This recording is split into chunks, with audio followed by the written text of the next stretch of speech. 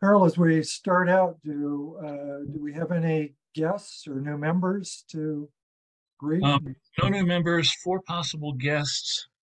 I do not see any of them on Zoom as of yet. And David just texted me and says, we've got six souls in the room. Okay. Well, Actually, we have 12. technically, there are 12 souls in the room if you're counting feet. I was just about to say that, yes. Since we're all bipedals. You're very funny. Thank you very much. What about online souls? Rovers. There's online souls. Carl, you want to talk a little bit about the upcoming competition? We're having a competition. Well, thank you for that. Okay. Yes, August 23rd. That would be Blue and Golden Hour. And there was in our newsletter, in the August newsletter, I'm assuming everybody read it already. I had links to a couple of tutorials on YouTube that I thought were very good about shooting in blue hour, golden hour, and what equipment you might need, exposures, and that kind of stuff, and subject matter, and how to maximize getting good results. And then, of course, on the 30th, we have our outing with David, and down to downtown Littleton for a photo shoot. Gonna get together for a couple hours and shoot down there, and then go head to a restaurant and have a little food and drink and camaraderie. And I invite everybody to show up for that. Again, that was mentioned in the newsletter too. It's also in the calendar on the website. And if you are planning on attending, please make sure that you email David and let him know that you're going to be there, so he's got a good head count. And I think that's all I want to talk about right now. Okay. All right. Have any of the guests popped on? I do not see. Let's see, we got. No, I don't see any here. Sorry. Okay. Well, let's just keep rolling. Those of you who were with the club last year probably saw Rick's presentation on architecture photography. And you saw in that him talking about composition and how to set the camera up. And you also saw the amazing pictures that he was able to do and the sharpness he was able to shoot with his techniques.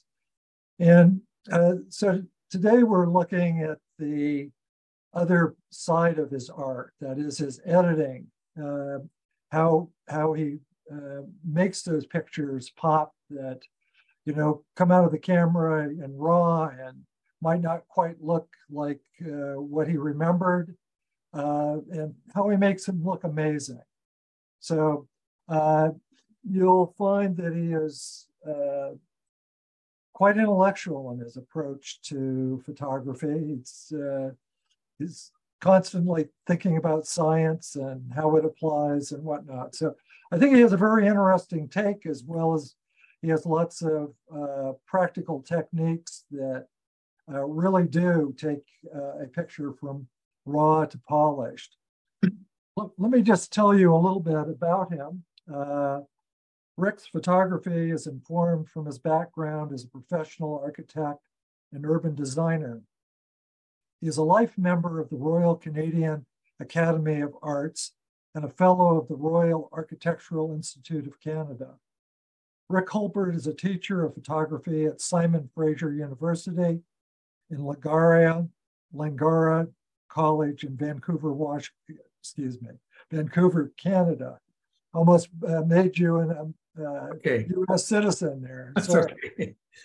And in more normal times leads multi-day photo workshops throughout Europe and North America.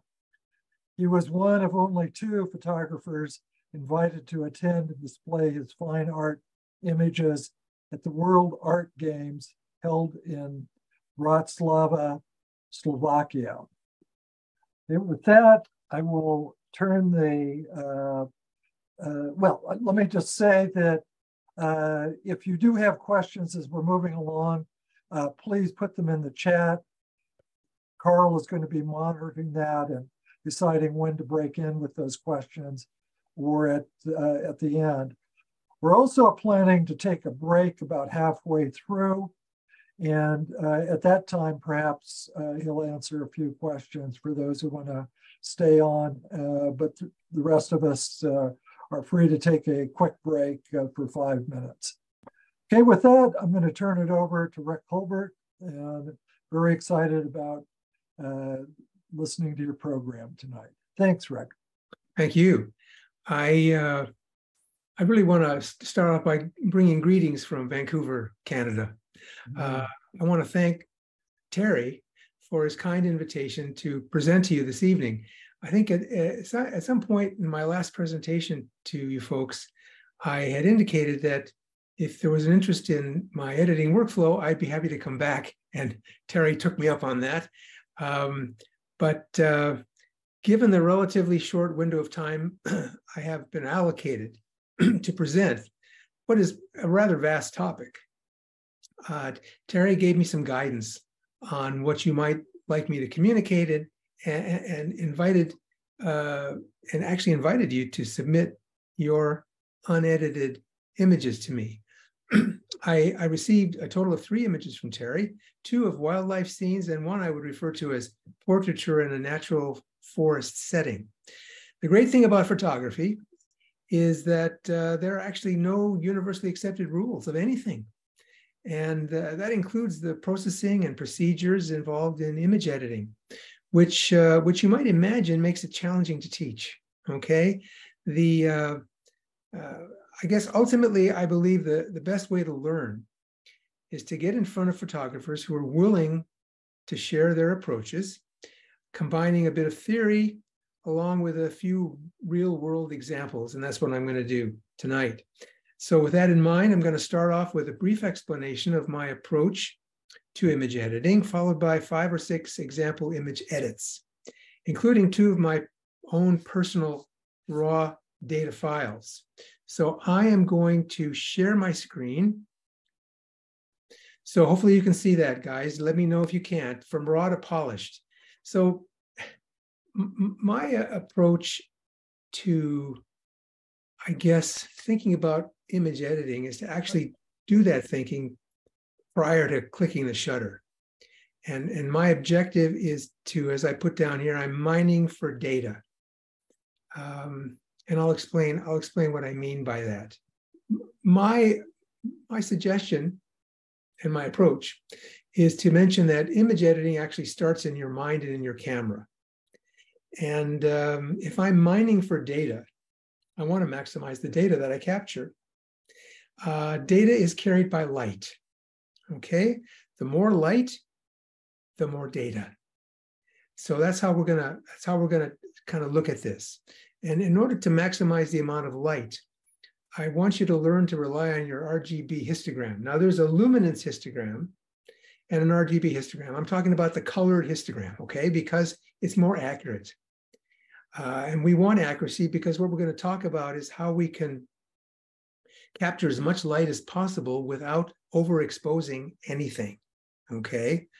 And when I say not overexposing anything, if you're trying to photograph the surface of the sun with a regular camera, or you're looking at a specular highlight on chrome, you're not going to be able to eliminate highlights, okay, that are clipped.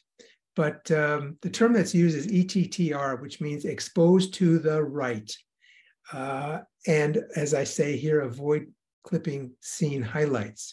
So you have a couple of choices, actually you have more than 2, but let's just basically look at the fact that you could shoot in JPEG format, or you could shoot in a RAW format, depending on your camera. Actually, every camera shoots in RAW, but not every camera will allow you to spit out that RAW file before the camera goes ahead and converts it to a JPEG, which effectively bakes in all the data.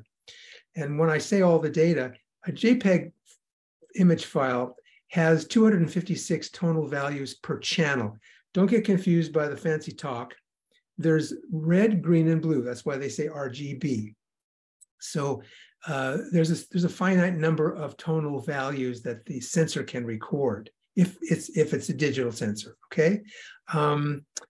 However, if you're shooting RAW, depending on if you're shooting a 12-bit RAW file or a 14-bit RAW file, you'll get either 4,000 tonal values per channel or 16,000 tonal values per channel. What that adds up to is that a RAW file has either 15 times as much data as a JPEG file or 60 times more data than a JPEG. Now, I've had people say to me, "Yeah, but Rick, I look at these different files and I can't see a difference, especially between a 12-bit RAW file and a 14-bit RAW file." Well, you're right. I can't tell the difference either. But it's not what it looks like. It's the data that it contains. It's the flexibility that you get when you're editing an image. In the end, you can convert it back to a JPEG.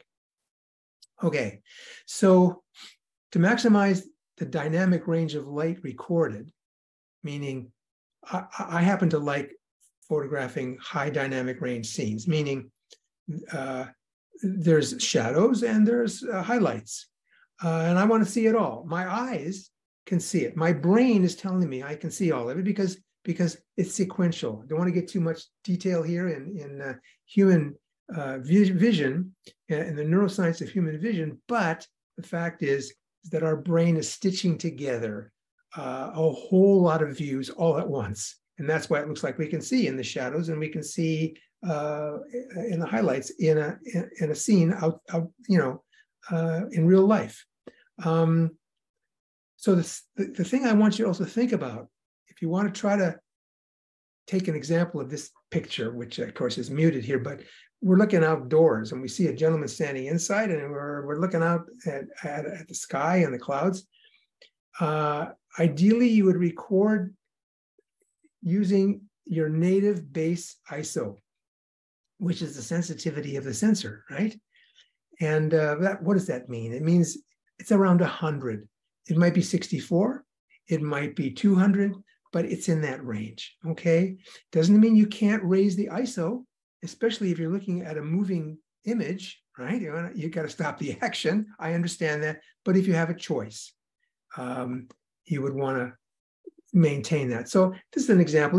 This is a finished photograph in Toronto, Canada, and there's a high dynamic range here. We've got the light bouncing off the bricks. We've got the kind of cloud and mist and smoke in the sky, and we've got shadows and detail in the darker areas. Okay, that's not how it started, right? It started like this. That's what I saw on the back of my camera. And the reason I'm showing you this one example is that it's a mistake to make a decision on your image based on what you see on the back of the camera. It'd be better to look at the histogram, okay? That's what we want, what you're looking at right now. Okay, briefly on a histogram. I call these diagrams of the data on a histogram mountains. Just an expression, right? Those two mountains are the same, but they're in different positions, you see? The mountain on the left is leaving a good part of the right-hand side of the histogram empty.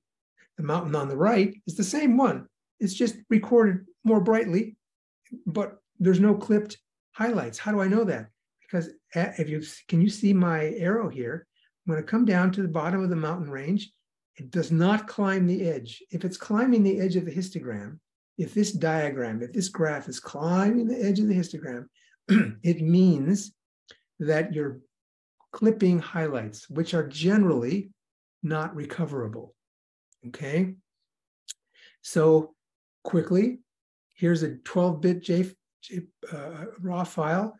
I want to tell you something that's important. It's broken into 5 sections here. 1, 2, 3, 4, 5.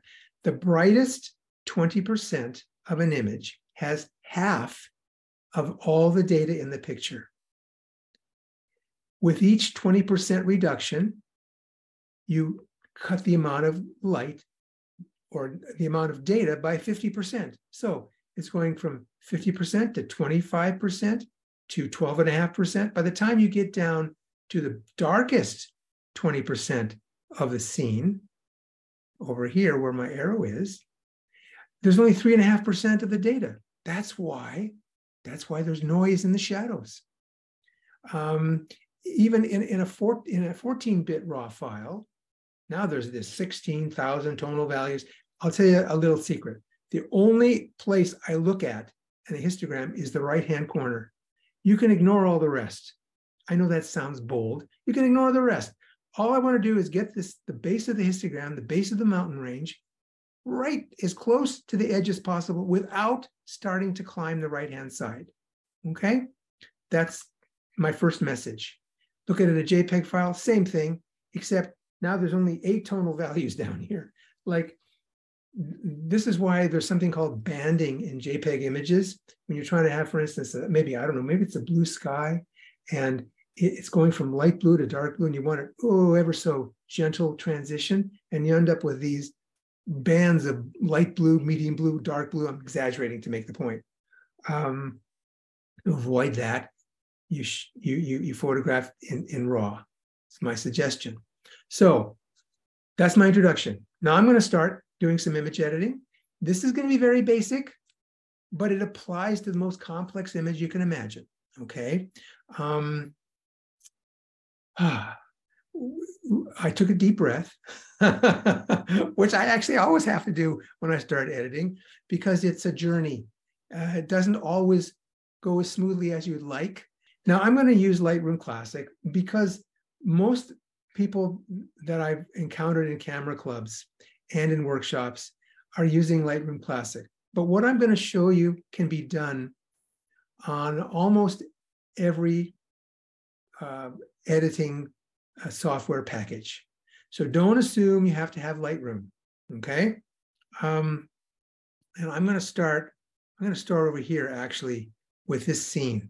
I'm going to start with a landscape scene, then I'm going to show you an architectural scene, then I'm going to show you your scenes, a couple of wildlife pictures and an urban I guess a casual portrait picture of a human, okay? So here's what I do. I'm in the develop module, and I have reorganized my palettes here. They come from the factory in a different order.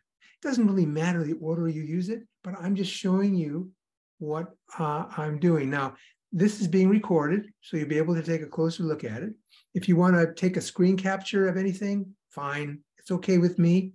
But I'm going to take you through this. I'm not going to use everything that's available, but I'm going to show you what I do.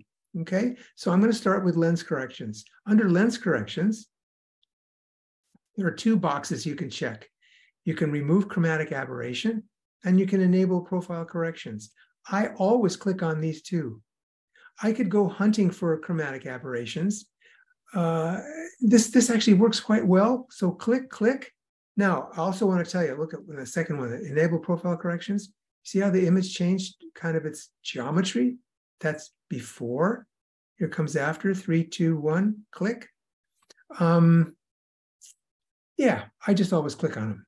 And I trust them because we can always change it later. We can always come back and manage that at a later time.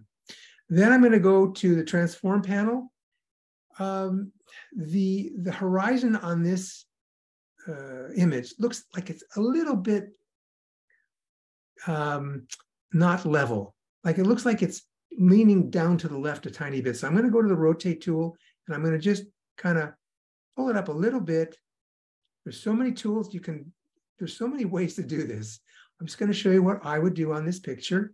I also noticed that the trees on the right and the trees on the left are kind of leaning in. I'm going to go to the vertical slider, and I'm just going to tweak them a little bit so they're more standing straight up. Is it exactly straight? I don't know. It's close enough. In the architecture world, we would say it's close enough for government work. That's kind of an inside joke. But the point is, whatever looks good to you is correct. All right? That's important to understand. Then I'm going to go to the basic panel. By the way, on the transform panel, we change the shape of the image. You see, I'm going to pull back on the scale tool. I'm going to leave it like that for now. There are different ways to fill that in. I'm going to show you that later. In other words, I could crop it, right? Boom, it's done. Except if I want to try to get a little more space between this tree trunk and the edge of the image, and I'll show you, I'll go backwards. I might want to just leave it like this for now. I'm going to make that decision later, but hang with me. I'm going to go to the basic panel. 90% of the work gets done in the basic panel. Maybe I should have said 90% of the joy of editing, okay? I rarely change the exposure slider. I will if I need to. I almost never use the contrast slider because I'm going to show you other ways that I use contrast. I generally start with highlights and shadows. So I'm going to take the highlight slider and pull it down. By the way, let's go back for a second. Look at this histogram. This is a thing of beauty. I know that sounds arrogant, but you see the histogram, it doesn't start climbing the right. It could be a little bit brighter. We'll deal with that. And it's coming pretty close down and not clipping the shadows. If you clip a little bit of shadows, it's not so bad. But just a thought to begin with, I'm going to come here and I'm going to bring the highlights down and I'm going to bring the shadows up. So here's before, here's after. I'm liking this better. Some of you may say, well, why did you do that, Rick? Because now you've got extra space here in the highlights. Well, I'm going to use that. I'll tell you how I'm going to use that. I'm not going to deal with whites and blacks. A lot of people start with that. I think that's a mistake. To me, whites and blacks is like salt and pepper. I'm going to have a bowl of soup. If I'm going to add salt or pepper, I'm going to do it just before I eat it, at the end of the cooking process, not at the beginning. Now, I'm obviously not a cook, but I'm just trying to give you an analogy, all right? I'm going to deal with contrast. Most of the sliders in Lightroom are contrast, but if they called them all contrast, it would be even more confusing than it is now, okay? So I'm going to deal with what they call presence, not like Christmas. This is just presence, okay, with an S, okay? So texture, clarity, and dehaze. Texture is fine grain, a little more fine grain. I'm going to pull that up. I'm going to pull up clarity, and I'm going to pull up dehaze. Now, see what I did? Pretty much a stair step. First step, second step, third step. That's what I call a stair step, okay? Now, that happens quite often. I would say 95% of the images that I play with end up that way. So it's not a rule. There are no rules, right? I'm telling you what I have learned and what I've experienced. So generally, you don't want to go too far on dehaze. See, dehaze, if you pull it all the way to the right or all the way to the left, you can destroy an image, okay? Clarity also is pretty powerful. Texture depends. If it was my wife, I'd be moving it more to the left, okay? If you got my drift. If it's now, I want to get more detail. I want to get more detail. Let me see if I can zoom in here on the leaves of the trees. That's before, that's after. Okay, now I'm going to pull back, and the next thing I'm going to do is deal with I'm not going to touch vibrance or saturation. Whoa, why? Because I play with color in the calibration panel, the panel that used to be separate, and people like me would write in and say, that's very important. Why are you leaving it at the very end? Nobody uses it. I'll tell you why it's important, because not only will it allow me to look at saturation and even hue, which I don't usually play with hue, but I can play with saturation in each of the three RGB sections of the picture. So I can take the red slider, and don't be afraid to do what I'm going to do. Go all the way to the right, all the way to the left. Just take a look and then work backwards. Well, I don't see a huge benefit. I'm going to come up a tiny bit with the red slider. With the green slider, I'm going to come up just a little bit with the green slider. And with the blue slider, whoa, big differences here. Tell you what, I'm going to pull the blue slider up more. You can go up to 100. I'm going to go up like 50 or so, give or take. Don't worry about the numbers. It's like about halfway. You can just look at it and see what I mean when I say halfway from 0 to wherever you want to go. Okay. Now, the next thing I'm going to look at, so I've done color, I've done tone. That was the highlights and shadows. I've done color. Now I'm going to look at luminance, which I guess is also tone. Luminance is hard to see in color. Black and white is pure luminance, all right? If you think of a black and white image, that's what luminance is. But there's luminance in color. It's just not easy to tell. So what I do is I take each of these colors, and I believe it or not, I'm just going to pull it all the way to the right, all the way to the left. I don't see any reason to play with red. I'm going to take the orange slider, I'm going to pull it up, pull it down. Whoa, look at the lower left-hand side of the picture. See, it's making a difference there. I'm going to pull it up. Now yellow, whoa, God, it's too much. Yellow, I'm going to leave yellow where it is, okay? Green, I'm going to actually bring green down a touch. And this is something you just got to try and do what you like. I've said that before. All that matters in photography. And I'm a teacher, okay? Okay. It's not what judges say. We all see color differently. It's what you like, what you enjoy, especially if you want to become a famous photographer or if you want to do fine art photography. All that matters is what you personally enjoy. Aqua, look at that aqua slider. I see almost nothing. I'm going to leave it. Blue. Whoa, whoa, whoa. Big difference there, eh? Let's pull blue down. That's looking really good. And purple. I don't see enough to make a difference. Magenta, all the way to the right, all the way to the left. Don't see much of a difference. I'm going to leave it there. So that's where we are now. I'm happy with that. Not going to play with the tone curve because we've basically done everything a tone curve does right now.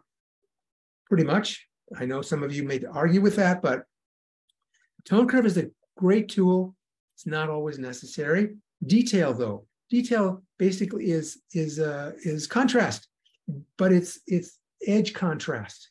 That's what sharpening edge. It's sharpening the edges of objects and elements. So I can be quite aggressive with the sharpening tool because what I have in Lightroom and other programs have, I believe as well, this masking slider. This is very powerful. All right. If I hold down the Option key on a Mac or the Alt key on Windows, hold them both down together. When it's white, it means it's sharpened. Now, everything is sharpened. Well, we don't want to sharpen the sky. So I want to make the sky black. Actually, I don't want to sharpen everything in the picture. I just want to sharpen the edges of the leaves and the branches. So I'm pulling it all the way. I'm making it look like it's a negative instead of a positive. Remember film days? Some of you guys will remember that, right? So let go.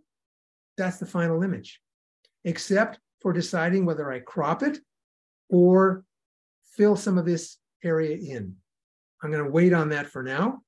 And all I'm going to do on this picture is I'm going to save it. Now we're going to go to another image. We're going to do some architecture, all right? The opposite of nature, okay? Designed and constructed. So look at this scene. This is also a high contrast scene. I've got lights. This is indoors, right? Indoor. This is a student union building at a university that I've taught at, and it's a great building. I did not design it, but it's a fantastic building. Light streaming through the windows, but look at it's so bright outside that there's look at the histogram. There's a lot of highlights blown here, and meaning unrecoverable. And there's a lot of clip shadows, meaning I'm not going to even be able to draw information out of the shadows. So it's like, I don't want this picture. This is not going to work for me. I want one that is only as bright as possible without overexposing. So here's the histogram of the picture that is as bright as possible, almost touching, but not quite. This is 2 stops darker than the original picture I showed you. Then I've got a second one. So the first one one picture as bright as possible without any clipped highlights, except if the sun was in the picture, right? Okay. The second picture I want is a picture that's so much brighter than the first. This is 4 stops brighter than that first one I showed you. It's so much brighter than the first that while there's a lot of clipped highlights, there's no clipped shadows. I want those 2 images. Those are the only 2 I'm going to use. These are 4 stops apart. I've done it as far as 6 stops apart. If I was going to be 9 stops apart or 8 stops apart, I'll probably put in a third one in the middle, okay? But that's not typical because this is a super contrasting scene. You'll see in a moment. I'm going to take these 2 images, click on them both, and I'm going to go up here to the top to Photo. I'm going to go to Photo Merge, and I'm going to merge to HDR. And it's going to do its job here. Now I have the potential for doing things here. I'm clicking on Auto Align because if the camera moved, I don't want that. I want both pictures aligned exactly. And I can get it to show low, medium, and high areas if there's a movement in the picture. All right. So there's really none, or very little on this picture. And if there is, it will take care of it. It will deal with it. But I'm going to merge them now. And I'm showing you this as it really happens, so you can see how long it takes. Here at the bar on the left, on the upper right, the upper left, it's moving. When it gets to the X, when it gets to the end, it means that it will be done. Okay, so now people look at this and say, well, big deal, it's not that good. Well, this is a 16-bit floating point TIFF. Now that is about as geeky as you can get in describing an image. Let me explain why it's so powerful. Remember how I was talking about RAW files or JPEG files having the most detail in the brightest part of the picture? 50% of all the data in the brightest 20% of the picture. And in reverse, by the time you get down to the darkest part, 3.5% of the data.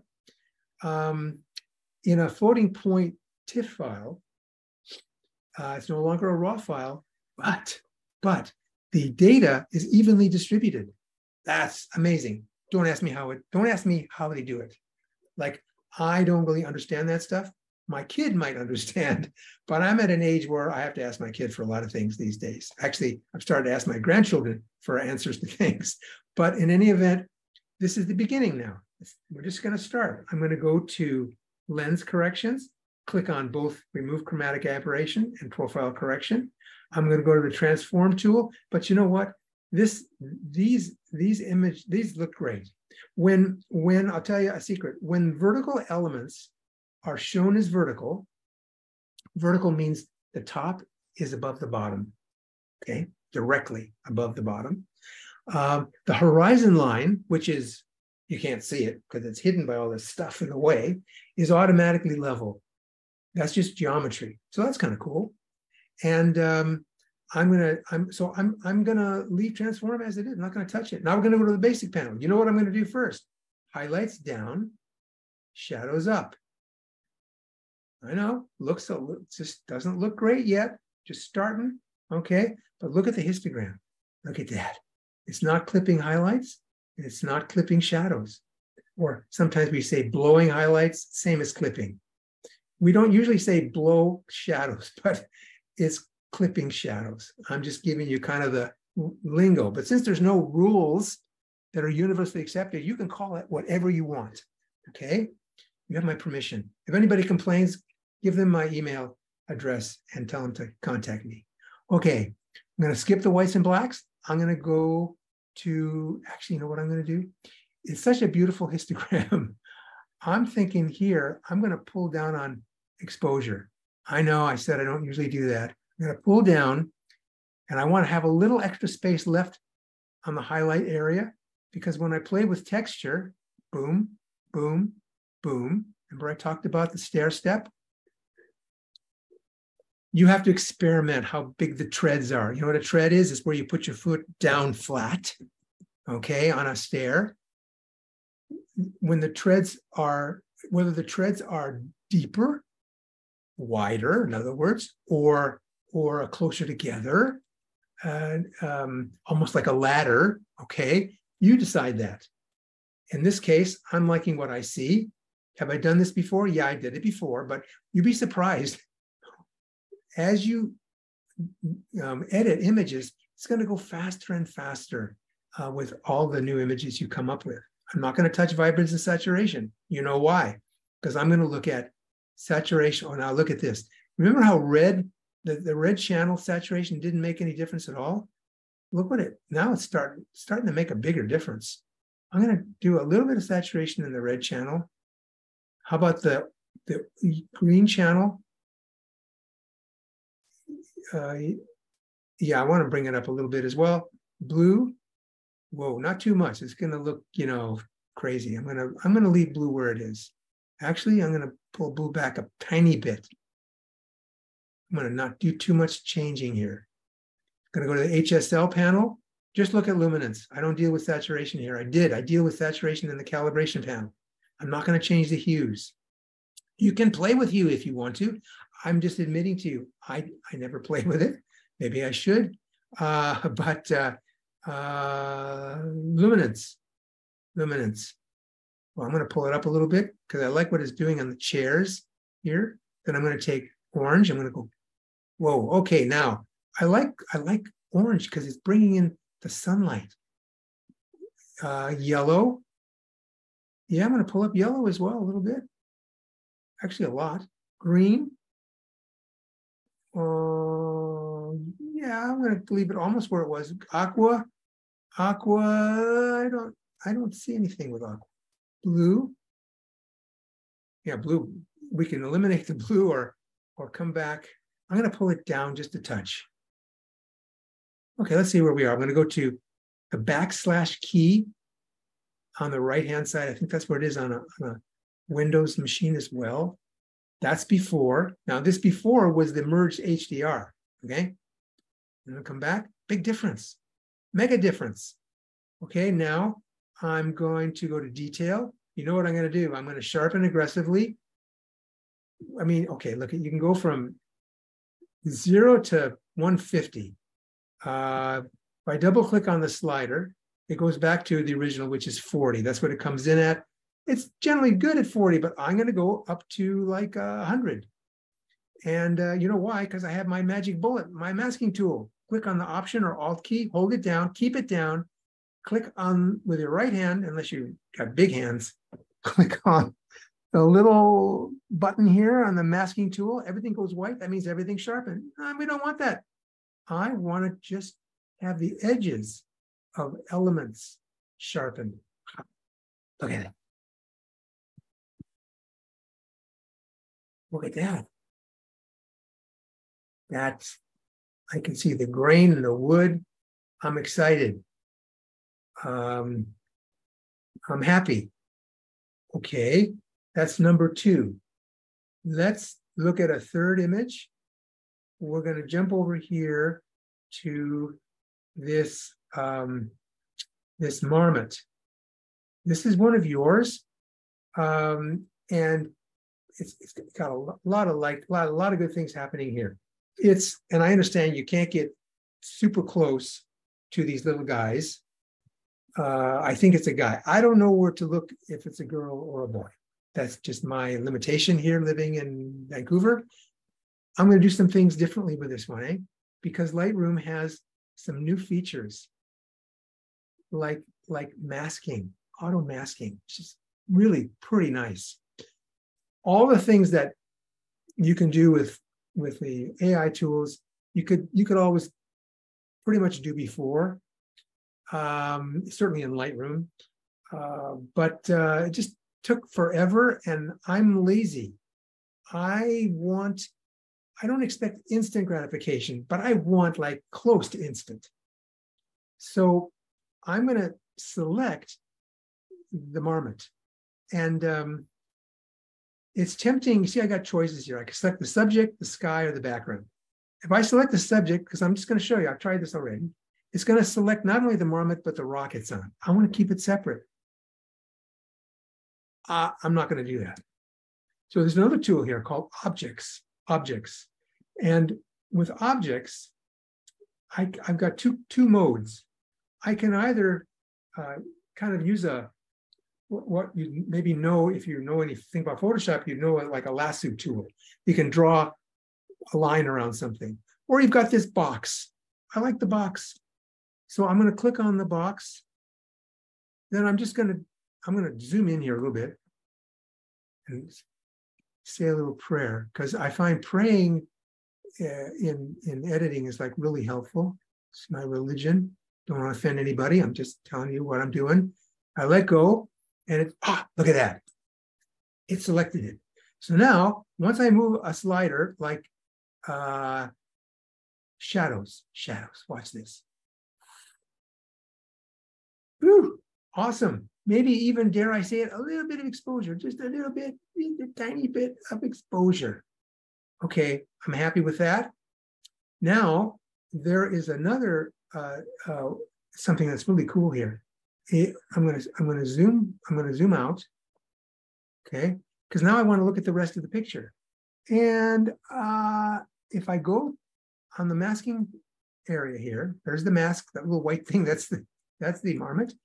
If I take these three, I don't know if it's an ampersand or just three dots, I click on it, it allows me to do different things. One of the things it can do is duplicate and invert the mask. That's what I want. Because now I'm going to have everything else. Now I can look at the exposure here. I am going to take the exposure down a little bit. I am going to take the highlights down a lot. I'm going to take the shadows and pull them up a bit. That's a value judgment. I'm looking at the histogram here. You know, I got a little room left, but remember, I might want to play with texture, clarity, and dehaze. No, dehaze, look at that. No. So no, I'm not going to touch dehaze here. And I still got room here. Okay. I can take, now remember, I'm on the background, so to speak. So I'm going to unclick this. Now I'm looking at the whole scene. Okay. So now I'm going to go back to the basic panel and look at perhaps whites. Bring up the whites a little bit. I know I can click on the Option or Alt key and try to nail it exactly when I see those 3 or 5 green dots at the top. That means it's overexposing. Get rid of those. Okay. Now I'm going to do one other thing on this picture. And whoever the artist is, please don't get mad at me. I'm just trying to show you. This is one that is really good. I want to crop it. Please don't get upset. I'm going to crop this image like this, because this is such a glorious foreground and glorious background, actually, that I'm going to crop it. I'm going to go to full screen. Yeah, there it is. Now we've done 3 images. I think, is it time yet for a little break? Yeah, I think we can. We're pretty close to halfway, according to what you said earlier when we were chatting about it. So yeah, that's okay. So we'll take a 5-minute break. I will stick around here, and I'm going to keep my screen sharing on if that's okay. But sure. If anybody has questions, I'll be very honest about the answers, which means I may not know the answer. I will tell you. Okay, but fair enough. Don't be shy. Thank you, guys. Okay, so we're going to take a quick 5. If you want to get up and stretch your legs, go grab a drink or whatever. But if you want to ask a question or whatever, just unmute yourself and ask away. Well, I'll say something since I'm not going anywhere. But to me, the toughest thing, and you kind of talked about it a little bit earlier, but the toughest thing is always how much is too much. And Yeah. That's where I struggle, because I've always historically been off the camera and very limited editing. And so I struggle with making it, doing too much to it. You know, I mean, how do you know? I mean, you know, it's just gut feel or whatever, I guess. I'll tell you the answer. Well, I'll tell you Rick's answer. Okay. So you talked about too much. Too is the magic word, TWO. So you wait 2 days, look at it again, and then you wait 2 weeks and look at it again, and then you wait 2 months and look at it again. And that's the best way to know. And in general, most people, including me, kind of think, oh, maybe I went a little too far, like a little too strong. The sky is nice and blue. It's a little bit day glow blue, if you know what I'm trying to say. And it means that to get it kind of finalized in the first cut, that doesn't mean you can't do that, but it's not easy. Are you okay with my answer? Oh no, that's actually really fantastic. I'm a lot of the times I take the picture, do the editing, and then that's it, and I never come back to it. So I like that. Come back in 2 days, 2 weeks, 2 months. I'll apply that for sure. Absolutely. Okay, try it. And I'll tell you something, as you had the courage to ask me a question, which I appreciate. For people who listen to this, I have a policy where if you have any questions in the future, or if you want to share any images with me and say, Rick, what do you think? Did I go too far? Did I go too little? Da, da, da, da. I'm happy to respond back to you. And I will tell you actually why I even do that. Because for me, teaching is absolutely the best way to learn. So for me, which may be surprising to some of you, this is much a learning experience for me as it is for you guys. Just trying to figure out what I'm going to do with these images and how I'm going to do it is was a challenge, if I can say that, because they're not my images, and I don't even know what the author or the artist really wanted to do. In any event, thanks for asking. Yeah, thank you for the answers. Sure. Anybody else? Yeah, Rick, this is Carl. One question for you. Sure. I noticed that you're not selecting a camera profile. Is there a reason for that?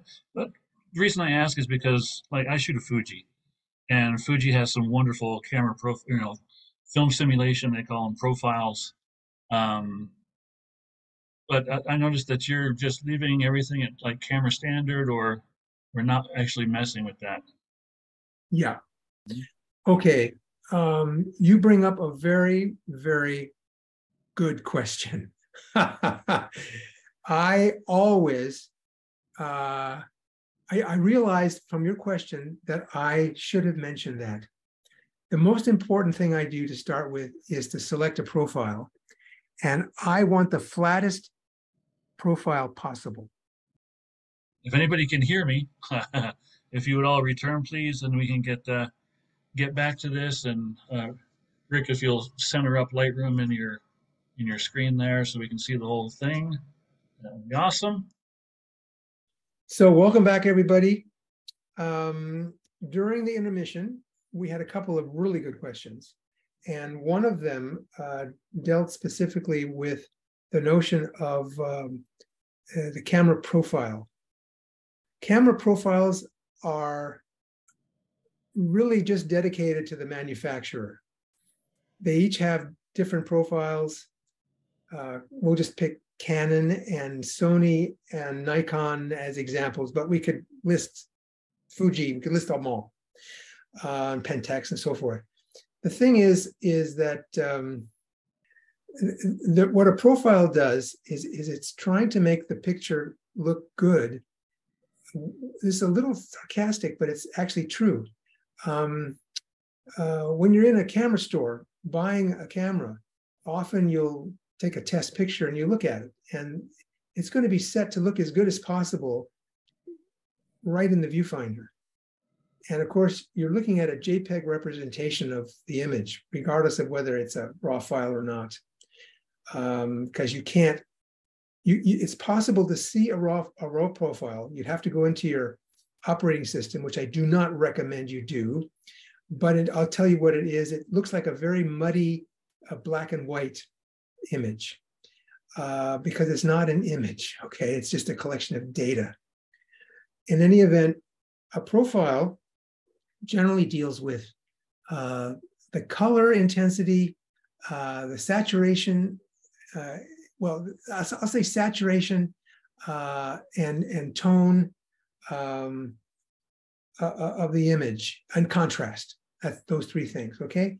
Now, a vivid profile would up the saturation a little bit, up the contrast to try to make the picture look, oh, wow, it looks great. I prefer a profile that is what's called flat. Nikon actually happens to call their flattish profile flat. Sony, I think, calls it neutral. I may be wrong on the nomenclature, but the idea is a profile is actually a curve. It's a tone curve, okay? And a flat tone curve would just be a straight line. Now, no camera manufacturer so far, and I'm talking now about, I'm not going to go into large camera sensors, talking about 35 millimeter size sensor, you know, what they call full frame and smaller. None of them, to my knowledge, will give you a profile that has no curve at all, just straight, okay?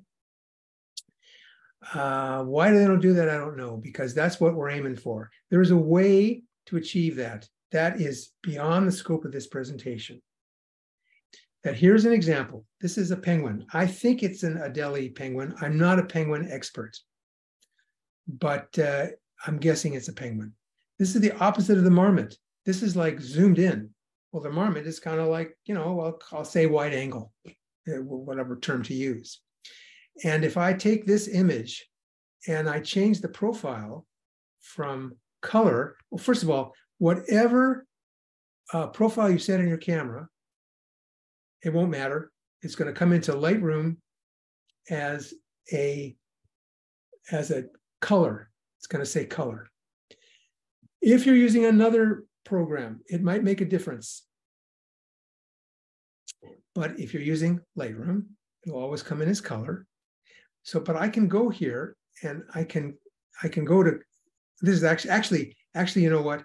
They had set this as vivid. Okay, vivid. So I'm going to go back, admitting that I neglected this.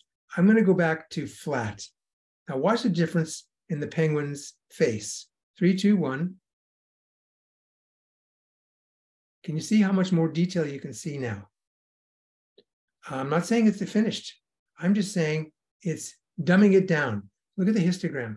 We're going to just look at the histogram. We're going to go to profile, camera flat. We're going to go back to vivid. Well, there's Adobe Vivid. I'm going to go to camera vivid 3, 2, 1. See how it widened it out? I want to squish the histogram. That's a term that nobody knows except me. I want to compress. That's a better term.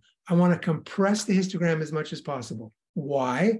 Because I want to have as much flexibility in the shadows and in the highlights to play with the image. I should have said that up front. I didn't say that. Now I'm saying it. Okay, so I'm going to go back here to camera vivid. And just so you know, you look at the history, well, there's standard. Whoa, look at the difference in the histogram. There's portrait. There's neutral. There's landscape. Just going to push it out again. It's almost like vivid. And then there's flat. So if it's a Nikon file, I'm always going to use flat. If it's a different file, I'm going to try to find the one that compresses the histogram left to right as much as possible to give me the most flexibility as editing. I'm not doing it because it looks better. I'm doing it because I have more ability to get data and I can see more detail, even though it's kind of muddy right now. Okay, how am I going to start with this one? I'm going to go to lens correction. I'm going to go click, click. No change here. Now I'm going to go to transform. I'm going to click, no, there's nothing to transform here. In my opinion, I can't tell if the penguin's tipping over or not. That's the whole picture. There's the whole picture. Okay, so now I'm going to go to the basic panel. Well, what I'm going to do now is I'm going to go up here to Rick? Yeah. Didn't you want to go back to flat to show how you develop from Oh, you're flat? right. You're right. Thank you.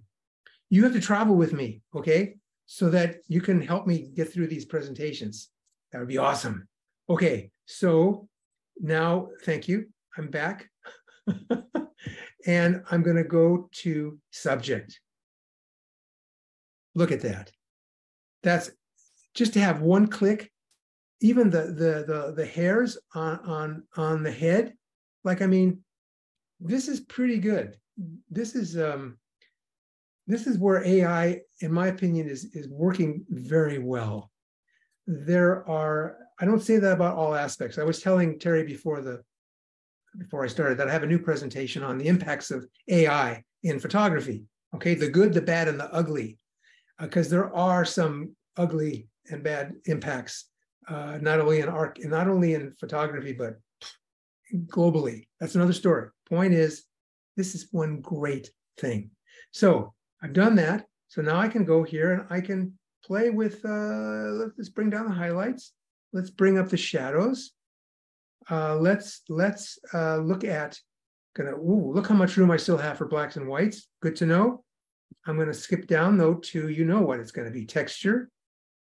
Oh yeah, texture, clarity, dehaze. Yeah, that's looking good. That's looking good. I've got a little bit left on the right. I'm going to use it for whites just to fill out this thing for now. Oop, too much, too much. Come on back. Come on back. I talked to my program. I don't have a dog, but I don't have to walk this one, so that's nice. Let's just leave it there for now. We'll come back. Just for now, we're going to stay with this. I'm going to go to those three dots, and I'm going to say duplicate and invert the mask so I can play with the background, and I want to lower the exposure in the background. I may even want to, just for fun, lower the texture even more, maybe even lower the clarity. Probably not the dehaze. No. If anything, I'm going to pull up the dehaze a little bit. And there's the whole picture. But I'm going to keep going because I want to do, I'm out of this. I'm going to get out of this. Just let me think out loud. Yeah, because I want to look at calibration. Go fast. Yeah, I'm going to pull up saturation a little bit. He's got a dirty tummy, but that's part of the penguin. That's I've been to Antarctica, and there's a reason why they look like that. And there's a reason why they make you wear rain pants in the biggest desert in the world.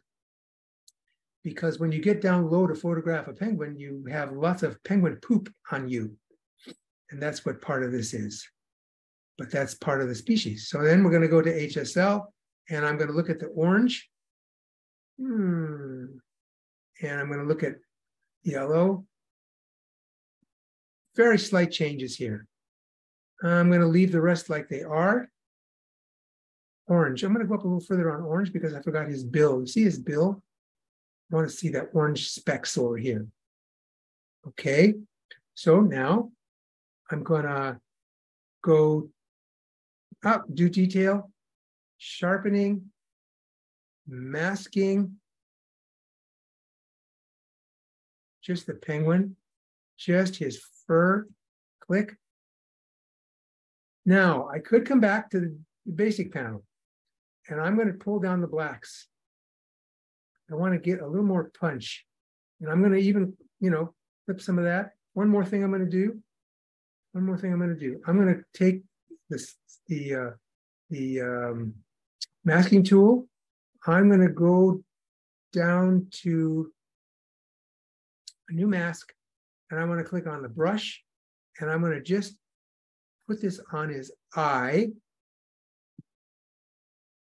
and I'm going to come down here and try to pull up the exposure on the eye a little bit. Not the iris, but the frame of the eye. And I'm going to try something. I'm going to go to temperature and give him a little bit more blue around the edge of his eye. Okay. It could be another color if you want. I'm just saying, you get the idea what I'm doing. Cut that off. And now I'm going to take this into Photoshop. I know I said I'd use Lightroom, but I'm too tempted to show you something. Photoshop has a beta now, maybe you know, and I've been using it, which is, I do not advise people to try beta software, but I'm using it because it's a separate package, but it's creating havoc with how I transfer from Lightroom and back and forth. But I want to show you something. Come up here, reduce the size. Okay, this is something new, generative fill. We're going to try. This is experiment, because I'm hoping you're having a good time. I want to have a good time. I'm going to try to add to this picture. All I'm going to do, I'm not going to put any text prompt in. I'm just going to click generate. What it's going to do is going to give me 3 different options of how to fill in the rest of the image. So you can see the bar here moving to the right. Takes a little bit of time. And it stalls on purpose because it knows I'm wanting it to go fast, but that's the relationship I have. It gives you 3 images. Here's one. Here's another. Here's another. Come on. Oh, that one's, you know what? I like this one. I like the color of his toes. If you don't like that, you can click generate again, and it'll give you 3 more. Now, you can go as there is an ultimate. I don't think you can get more than like 64 images, but I mean, there's tons, right? So that's not a problem. I actually think I like, of all the choices, was this guy here. So I'm going to save him. I could remove some stuff in this picture. I could play with it, but that's not the purpose of this thing. We could put a little vignette on the picture, all that stuff. I'm trying to show you some of the interesting things that are happening. Is that still a photo? Ha! To me, it's mixed media. Because for me, a photograph is where you are recording light on light-sensitive material, like film or like a digital sensor. So this is the controversy. And I kind of deal with that a bit in my talk if you ever want me to come back. So I'm going to leave that there at that for now. Here is a beautiful lady in a gorgeous forest. I wanted to show you a person photo, right? A human. What are we going to do with this? Well, I'm going to zoom in because I want to start initially looking at taking advantage again of some of the new features in Lightroom that are dealing with masking. Okay. I have some interesting options here. Not only can I select a subject, but you see people down here? It's detecting a person. I can see the whole person. Look at that. Look at how it defines even her clothing, her hands, her head, and her hat. Okay. Now I can choose within that facial skin, body skin. I'm going to skip eyebrows because they're behind her, the rim of her glasses. Eye sclera, which is the white, which is actually the white part of her eyes, iris and pupil, and lips and hair and clothes. Whoa, that's a lot of stuff. But let's go through it quickly because I think just to show you the power of what you can do now. And look at the histogram. I mean, this is already, I haven't done anything and the histogram looks fantastic. Okay, why is it fantastic? Because it's all the data is there. I'm not losing any highlights. I'm not losing any shadows. It's great. Okay, let's get started. So how am I going to do that? I'm going to click on her facial skin. There it is. Whoops. No, come on. Oh, I know what I forgot. I've got to click these guys, and then I've got to click create mask. That's important. Create the mask. So I'm going to start here. I'm going to start at the bottom. And facial skin, it at least told me finally what it is, facial skin. And I'm going to go to, I'm going to take exposure and pull it up just a little bit, just to brighten it up a little bit. And I'm going to then go down to texture. Ladies would like it generally. This is not a sexist comment, okay? Just pull down the texture a little bit. Still want to see a few wrinkles. You know, I don't want it to look plastic. I don't want it to look plastic. Just pull down a little bit, call it a day. I could play with for a long time with this. We're not going to do that. We're just going to go, we did that. We're going to look at her neck. That's her facial skin. I mean, her rest of her skin. We're going to do, in this case, exposure. I want to keep it, it's in the shadow. So I brought it up like 0.04, almost nothing. But I am going to help her skin by going to texture again. Pull that back a little bit. Okay. Next, I'm going to go to her lips. And her lips are pretty out there right now, but I'm going to pull up exposure a little bit. They're just pretty bright. I actually want to I can pull up the highlights as well a little bit. I want shadows. Pull up the shadows a bit. Just don't want her lips to be so bright. I mean, that's just me, right? Then I'm going to leave it. Then I'm going to go to mask 4, which is iris and pupil. There's her iris. You know what I'm going to do on this one? I'm going to take the exposure. That's too bright. Huh? So, I hope she's not in the audience. So, okay, so we're going to just pull it up a little bit. And I'm also going to actually use saturation. I'm going to pull up saturation a little bit. And then I'm going to go to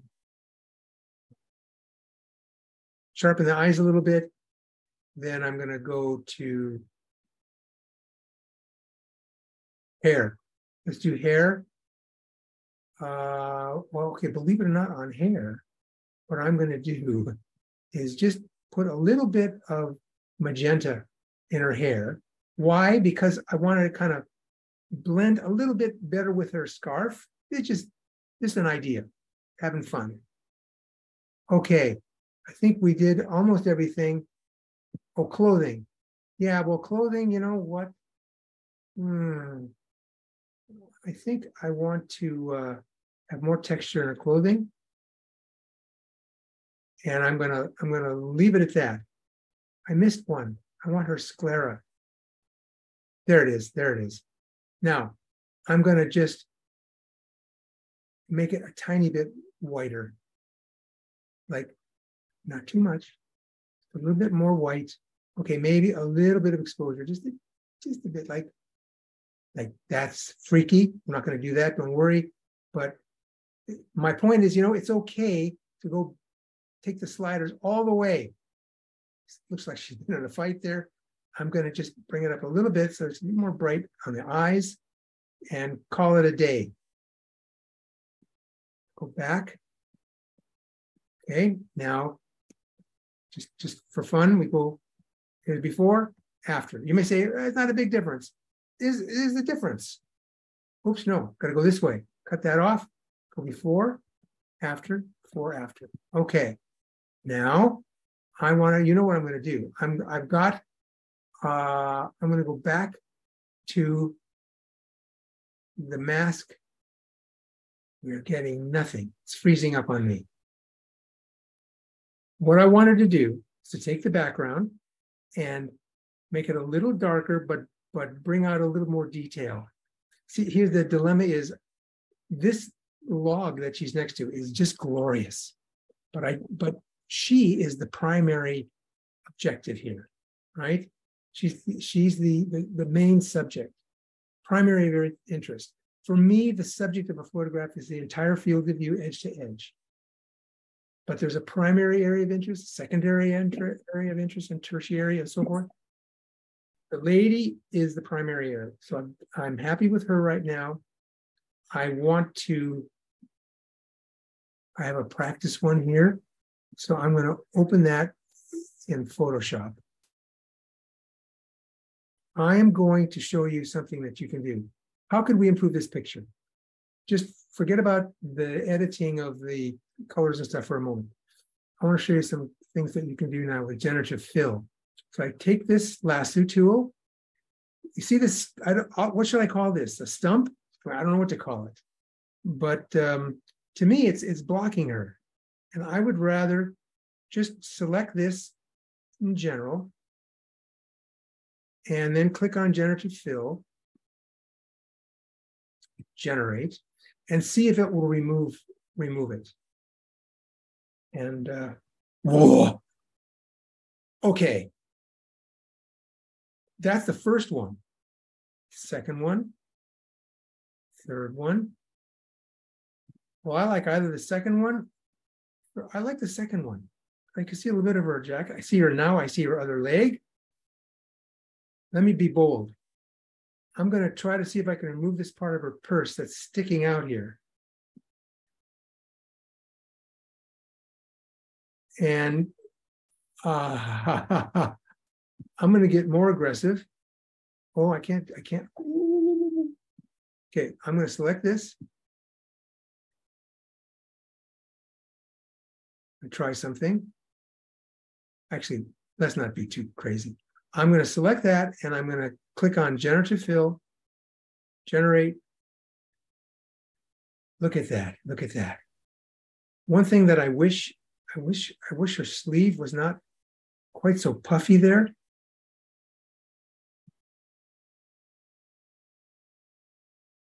Generative fill. So no text prompts. I'm trying to just pull in her puffy sleeve.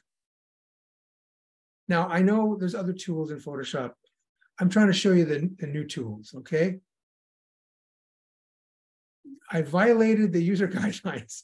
So I can see there's a police car outside now. I might be in big trouble. Well, okay, I won't do that. But what could we do with this image? I'm going to consider cropping it. I'm going to consider just cropping it like this. This stuff in the upper left and lower left doesn't excite me. And there's the picture. I can move this away and I can make it full screen. Come on. Okay. All right. So that is that's the photo. And what I'm trying to say is, first of all, it's a great photo. All three of the photos that Terry sent me are super. But that's you can see where if you had more time, you could really play around with this stuff. So I'm going to take the few minutes that I have left, and I'm going to go back,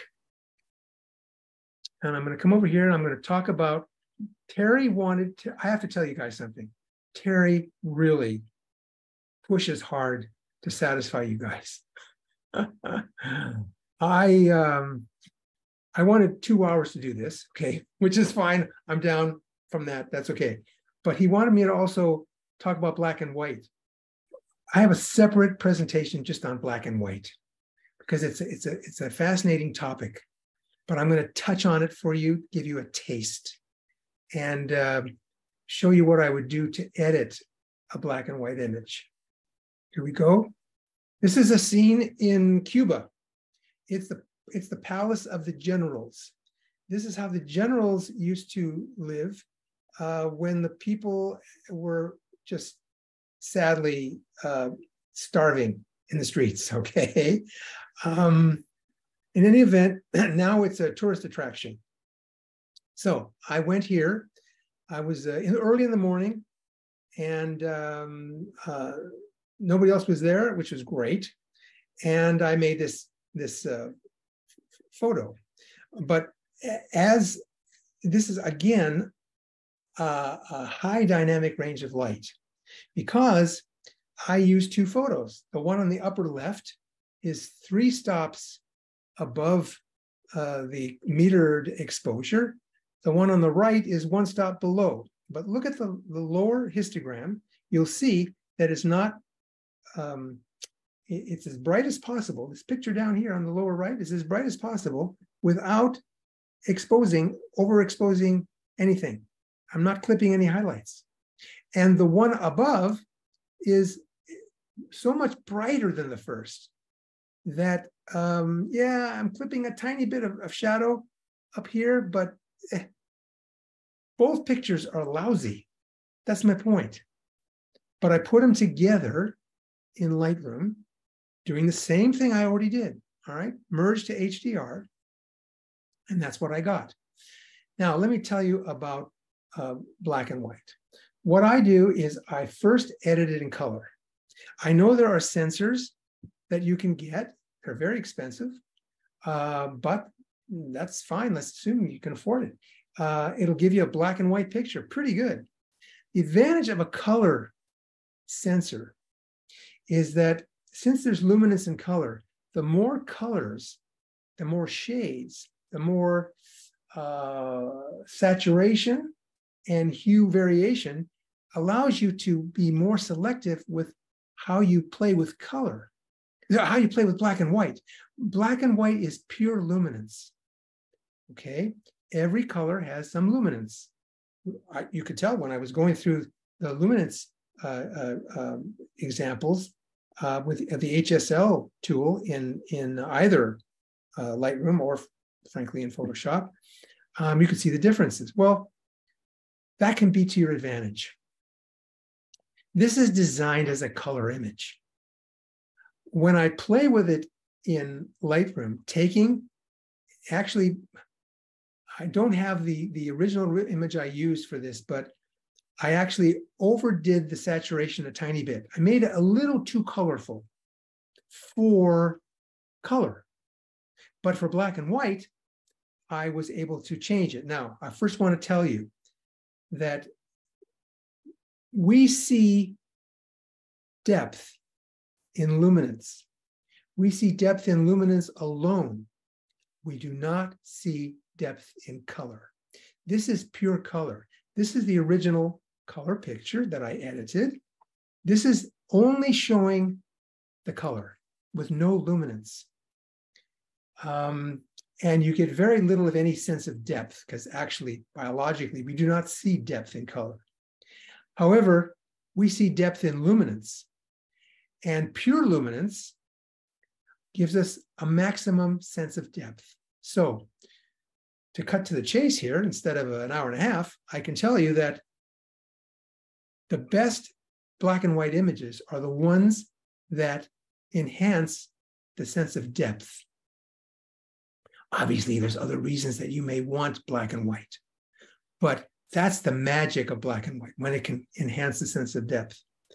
Well, I'm never satisfied, so I've been playing with taking a color image and overlaying the black and white version of it on top, and then changing the opacity of the black and white image to maintain color, but increase the amount of luminance in the color.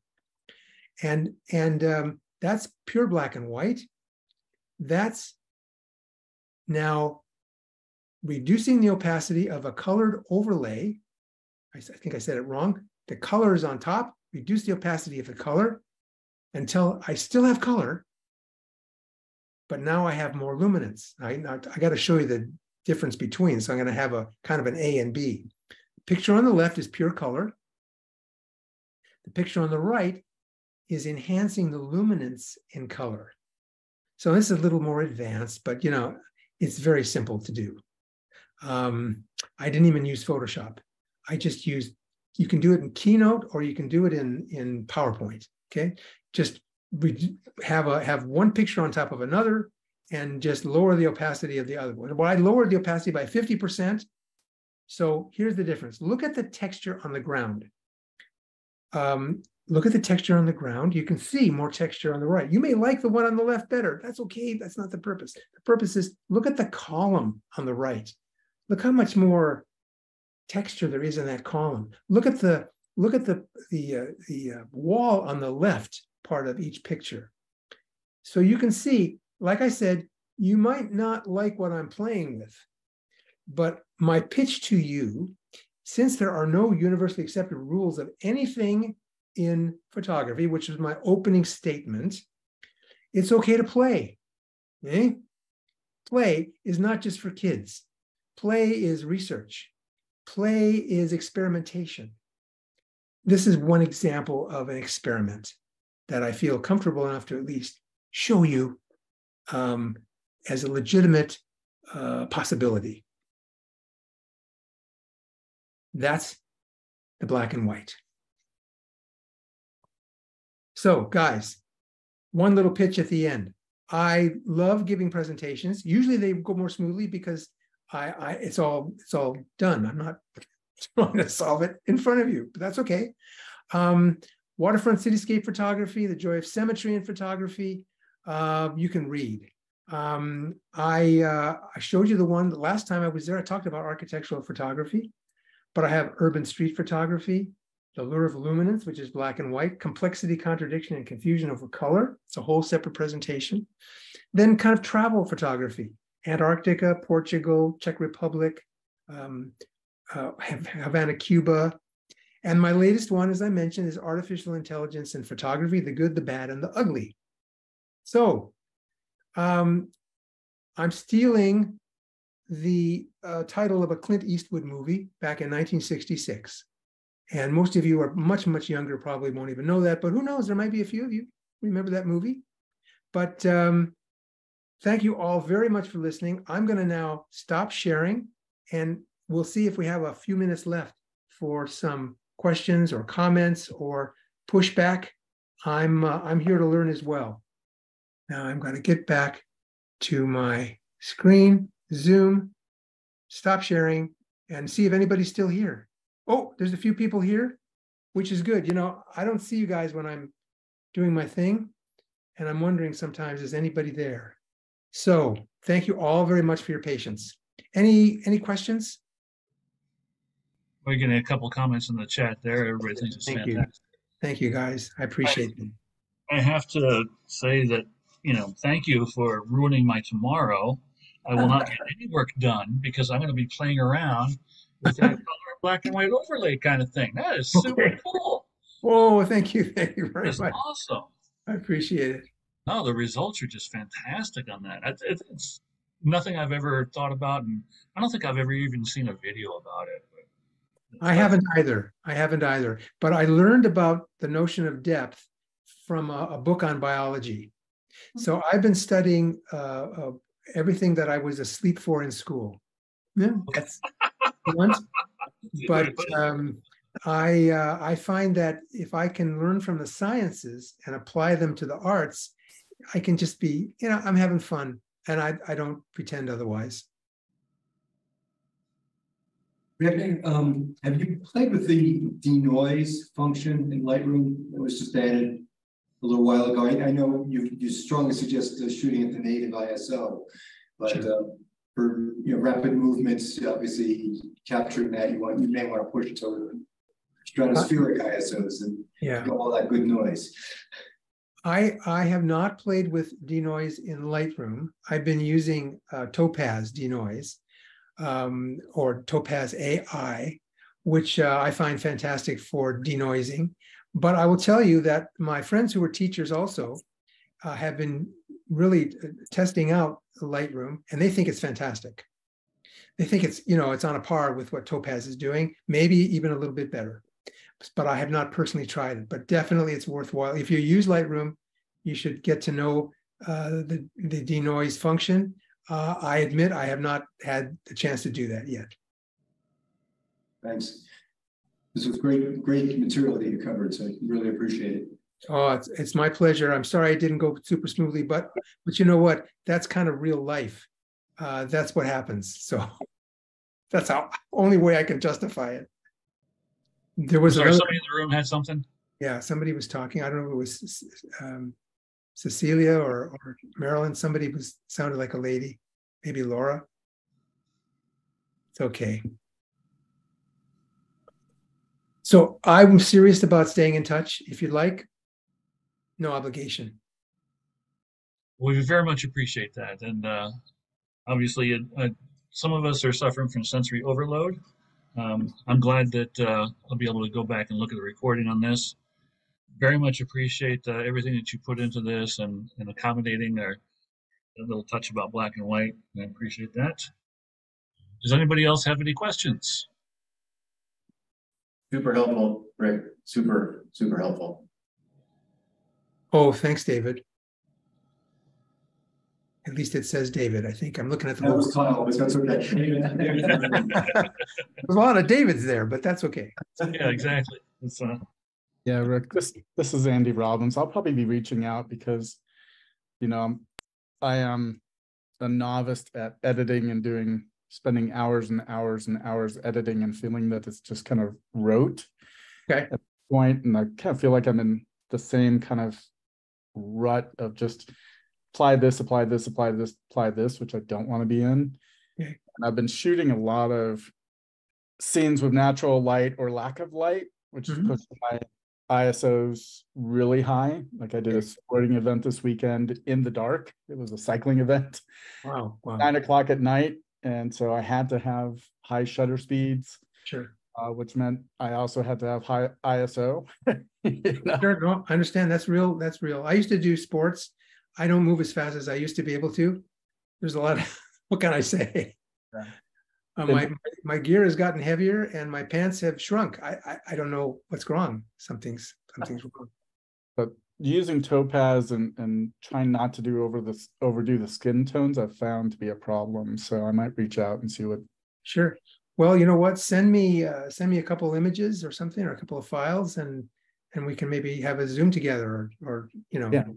And I like the content about not touching exposure if you don't have to.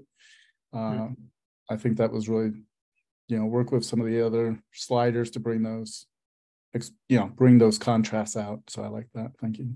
Okay, great. Oh, thank you. Super. I think Andy made a good point there. A lot of us who have been shooting for a long time or using Lightroom since version 2, like I have, yeah, we do get stuck in a rut. We do have that same kind of, okay, I got an image up, I'm going to go to this and this, I'm going to touch this slider and add some clarity, I'm going to do this and that. And what you've shown us tonight is just that, just play around. Don't be afraid to rack it all the way to the left, all the way to the right, see what you like. It doesn't have to be so robotic. It can be just free and organic. Sure. Well, if no one else has anything for Rick, I think we shall say good night, all. And Rick, we appreciate you very much. Appreciate the information you provided us, and for graciously being available to us after the fact. We do appreciate it. Okay. Appreciate that a lot. So, guys, have a good evening. You too. And we'll stay in touch. All right. Okay, cool. We may see you next year for an AI presentation. Sure, that'd be great. Okay. I think it'd be fantastic. All right. Okay, super. Okay. Bye-bye. Thank you, everyone. Good night. Bye, Rick.